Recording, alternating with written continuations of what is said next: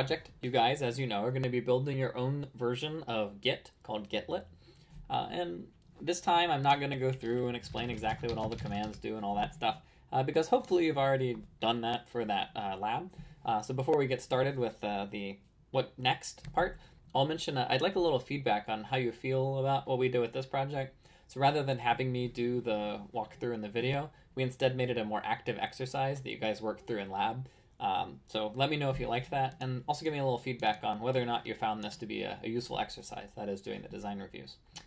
So anyway, so moving on then beyond the explanation that's already been rolled into this, hoping it was more active, let's talk about how to proceed.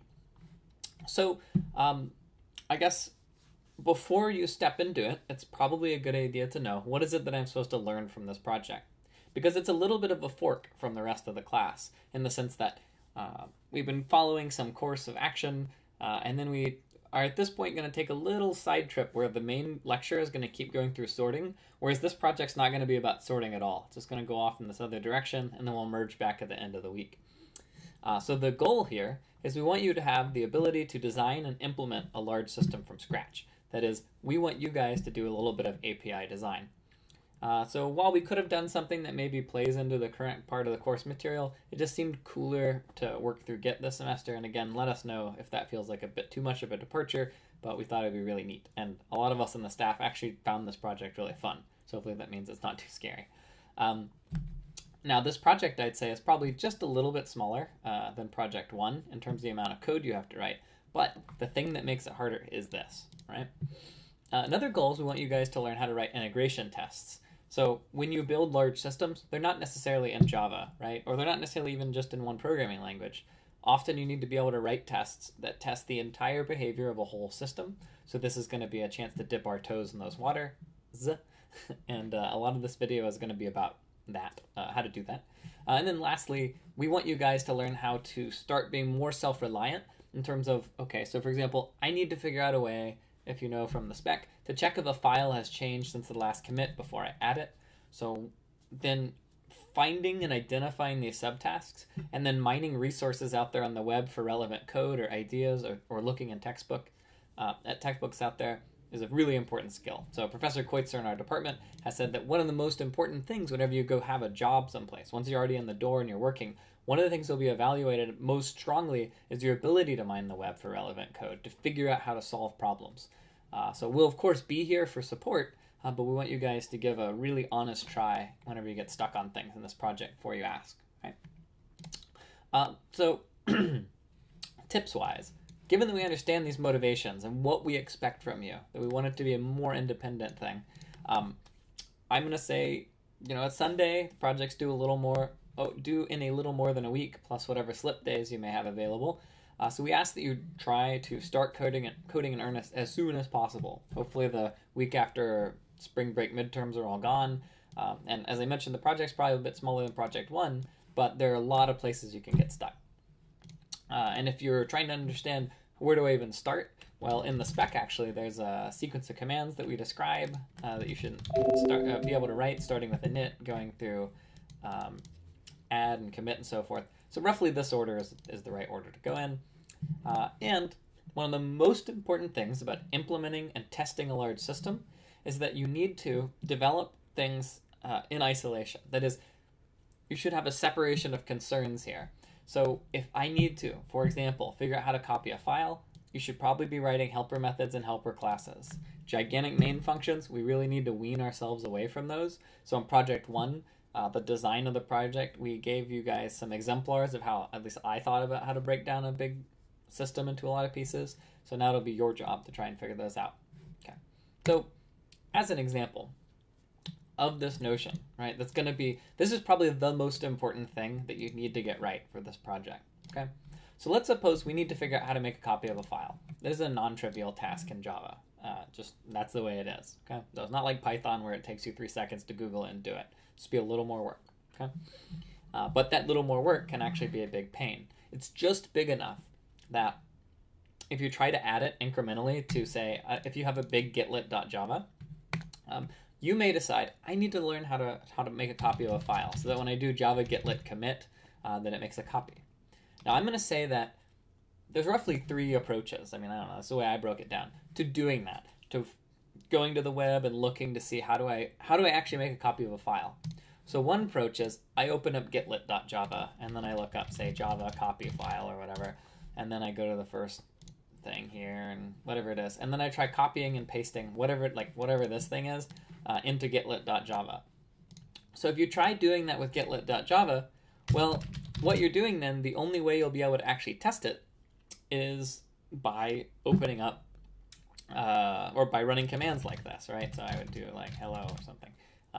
And the problem with that approach is that it's sort of like, I don't know, say you have an airplane and you want to add a new feature like changing the locks in the bathroom.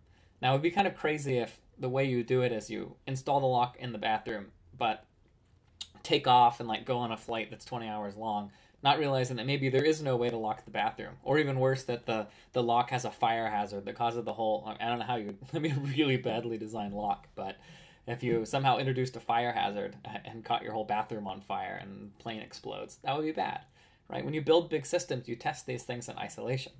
So that's going to be an extremely important point, because it may be that what you thought was copying files, this thing you copied from the web, that it actually messes up your .gitlit folder, and maybe the way you're testing that causes you great pain.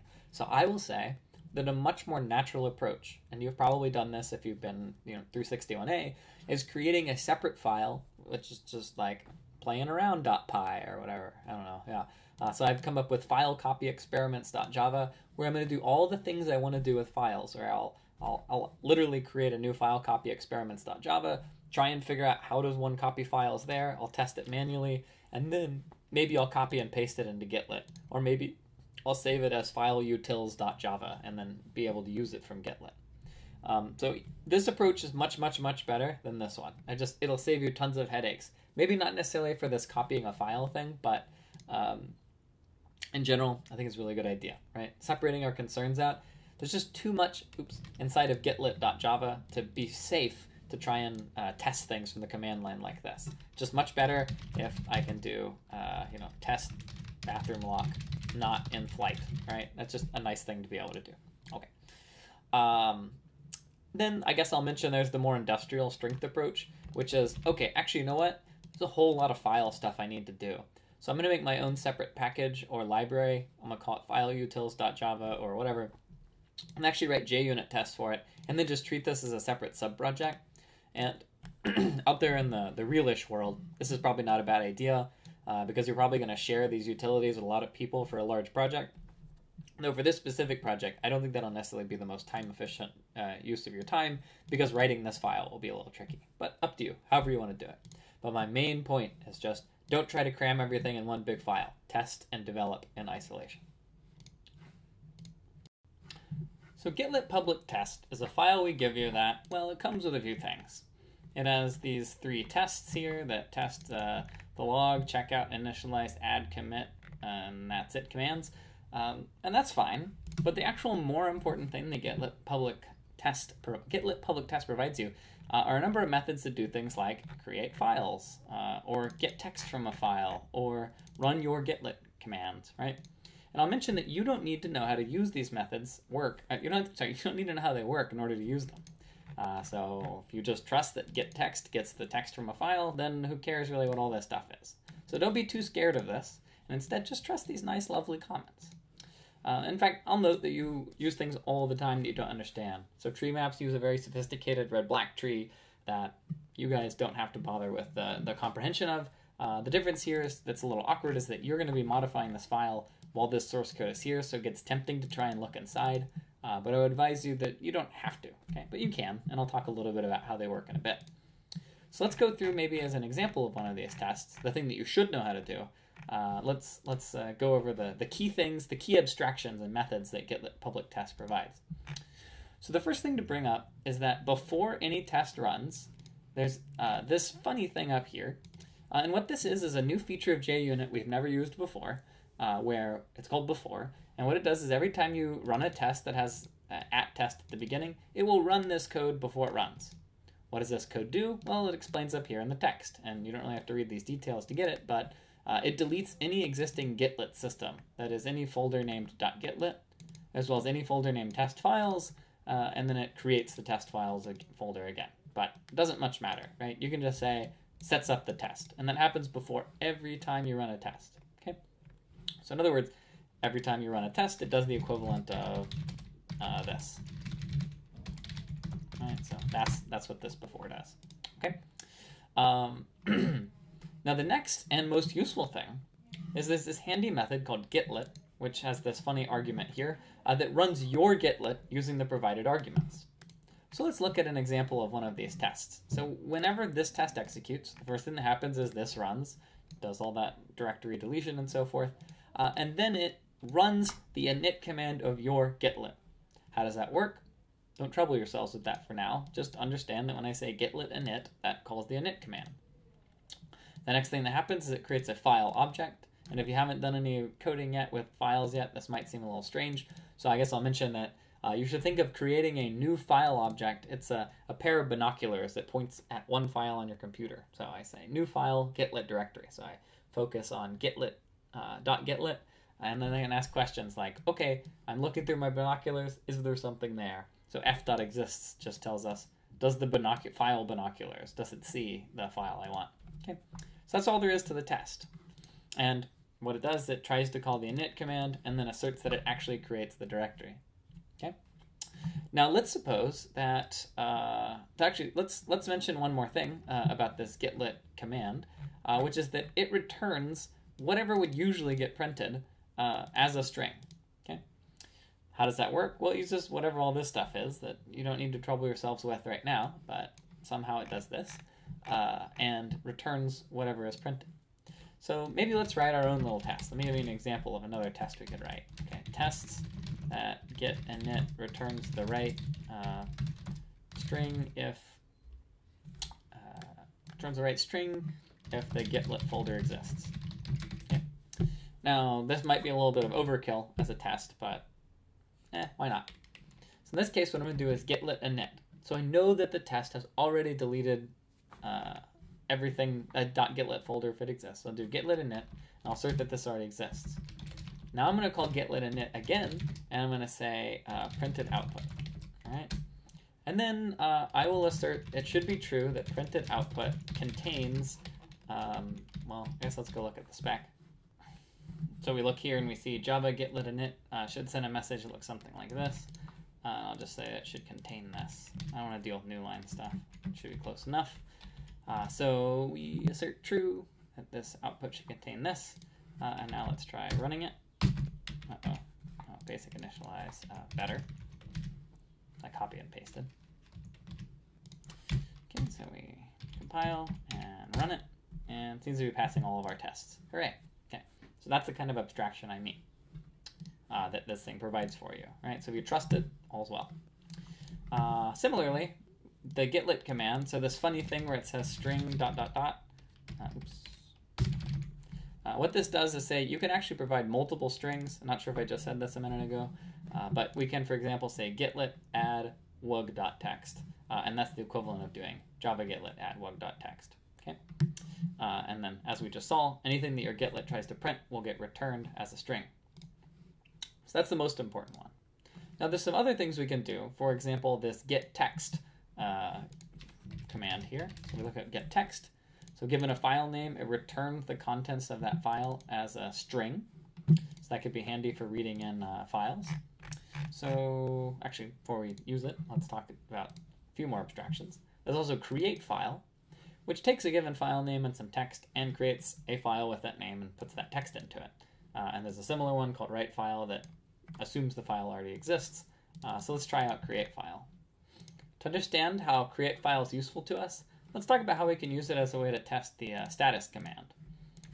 So what I'm going to do is let's write a test that tests that after we add 5 files that they appear in the status message. Okay, so that's my goal. So how can I use those abstractions here to write what would be an annoying test? I mean, let's maybe talk about what it would entail to do this test manually. So what I might do manually is I might create wug1.text and say wug1, okay, and then wug2.text and say wug2, All right, whatever. And I'll only do 2 here. And I would do rm/rf.getlit, java getlit init, java getlit add wug1.text, java getlit add wug2.text, java getlit status, and I see that these 2 files are staged. Great. So that gives me a sense that staging seems to be generating the appropriate status message. That's a nice thing. Now the trouble is that that was a bit annoying to have to type out all of those commands, and to be extra annoying if maybe I broke those commands later. So how could I do that automatically? So let's do public void add 5 files verify and verify status. I don't know, something like that. And it's up to you to figure out what tests you think are useful, but this is just the one I picked here. So I'm going to say, what if I had 5 files? All right. In this case, well, what do I do? So what did I actually do here when I look at the commands I ran? Well, I did java getlit init, so it probably makes sense to do getlit init first. And then I need to create some files. Well, rather than using vi, I'll use create file, and let's do string wug file name equals testing directory, okay, copying from up here, which says put it in the folder test files, so I don't fill up the current directory. So let's do wug plus I plus dot text. And I'll do some wug text, and we'll just say, I don't know, doesn't really matter, dummy. Okay, they'll all have the same information. Okay, then I'll create a file named wug file name, which has wug text. Then I'll do getlit. Okay, so the question is, if I did getlit add wug1 text and wug2 text, well, in this case, I'm going to do add and wug file name. And then finally, I guess we can assert true that, let's do string status output equals getlit status. And then we do assert true, let's say status output contains, and then I'll just do wug3.text because I'm lazy, but I could be more thorough and write another loop. But, I hope you get the basic idea. So I'm only going to look and make sure that wug3 is actually there. So we do java getlit public test. We see that, all right, all my tests are passing. Now you may be wondering what's up with this when I run my test, that it seems to be printing stuff. That brings us to our last abstraction we hope that you'll find useful, maybe, is extract commit messages. So what it does is takes everything that getlit prints out, and if it happens to, for example, contain a bunch of equal signs, so if I do java getlit log, for example, it finds all the messages separated by quadruple equals, and then returns them as an array of strings. And perhaps not great design on our part, we decided to include a print line here. That's why every time you run any test that involves extracting commit messages, it is printing. Feel free to take that out of your version of getlit public test. Okay, and then I guess one more method I'll mention is there's a recursive delete method. We don't intend for you to use it, but you're welcome to use it if you want. So punchline, writing tests for this project are not so bad, as long as you trust and use the abstractions that we've provided. Okay, now I guess it's worth mentioning that there is some interesting stuff inside of these abstractions, these methods that you don't have to understand. For example, writing a file. So I want to warn you real quick that while write file and create file and get text, while these should work fine for files which contain only plain text like this, things that we can read, that we can open in Sublime or Emacs or whatever, these methods will work fine with these kind of files. But when it comes to binary files, like say images or JPEGs or something like that, this technique may not work. So for those of you who are thinking, oh, I'll just use create file and get text in order to make copies of the files I need. Remember that was our straw man of an example of thing you need to do. I'll warn you there's some danger, okay? So these methods are only guaranteed to work for plain text, and if you try to use them to copy, say, a JPEG image, they may not work, okay? So let me just mention this potential annoying pitfall. So every file on your computer, of course, is just a sequence of ones and zeros. It's binary, right? And every string is just a sequence of character objects. And as we know from that somewhat oddly placed lecture in the semester about integers, a char object is just a 16-bit number. And so as a result, it seems only natural that maybe getText could work. I read a file, it gets turned into bytes, and then I return it as a string. Now I'm going to warn you that it is dangerous to take arrays of bytes and turn them into a string and expect for it to work for any file. It'll work for plain text, but it's possible for it to mess up, right? So I'm just going to say that if you're using these as inspiration for how to write your code that copies files, I would highly recommend that you never ever turn anything into a string and instead stick to only reading and writing byte arrays directly when dealing with files.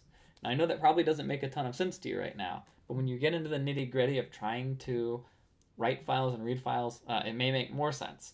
And so just my admonition to you is that stick to byte arrays whenever you're dealing with data, if you don't want to have strange issues with new lines or whatever else. Okay, so just a vague warning, right? Do not use these as your way to make copies of files. It may not work on someone else's computer, even if it works on yours. If you're curious, you can check out this write-up right here. Okay. Now you may be wondering why it is that something seems to keep getting printed every time I call Java getlit public test. Well, that's because of a little tiny bug in the current version where this function is being chattier than it ought to be. So, I don't know, let's fix that. Okay, now it's not doing that anymore. Sorry, that shouldn't have been there. But anyway, so what is this last? So in this video, the last thing I want to bring up is this extract commit messages method that you might find useful.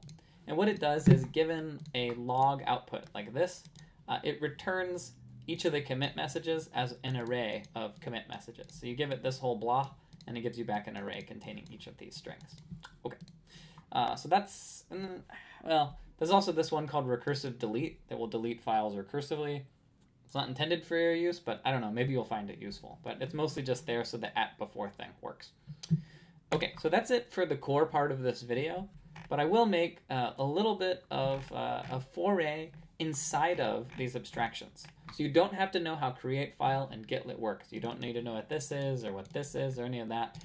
But I think it is worth bringing up one important point.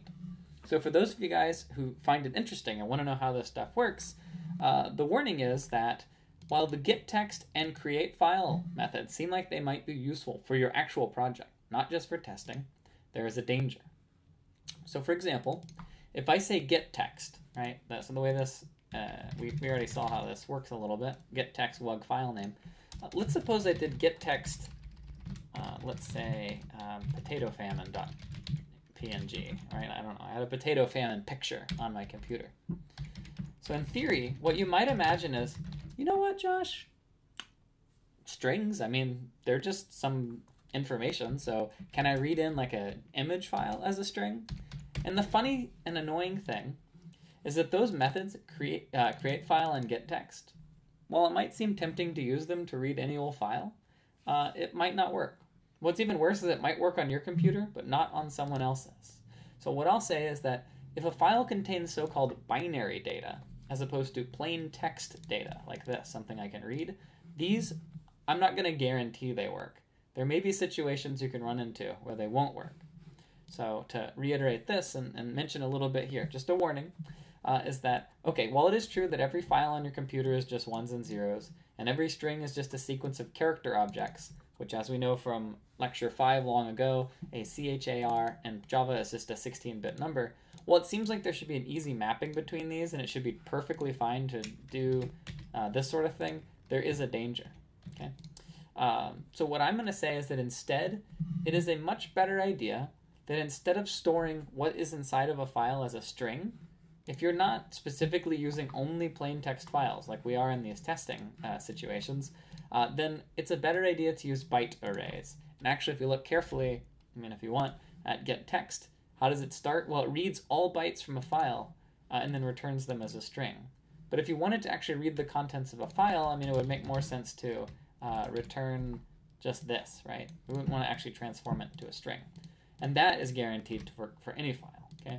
So the native language of files on a computer, if you'd like, is byte.